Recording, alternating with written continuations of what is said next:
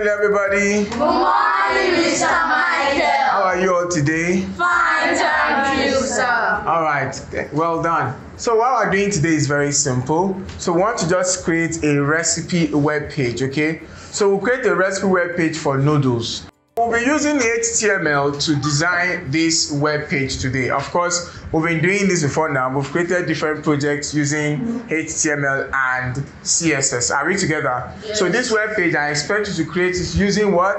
HTML. And like I mentioned before now, that the version of HTML you're using is what?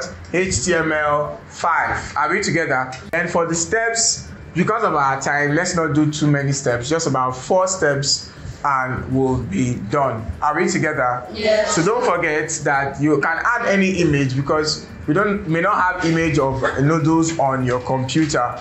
So you can just choose any image from your computer and use it, okay? Use any image on your desktop for the recipe. Any questions? No, sir. No questions, right? All right, so now you can start. You have just 10 minutes to finish that up.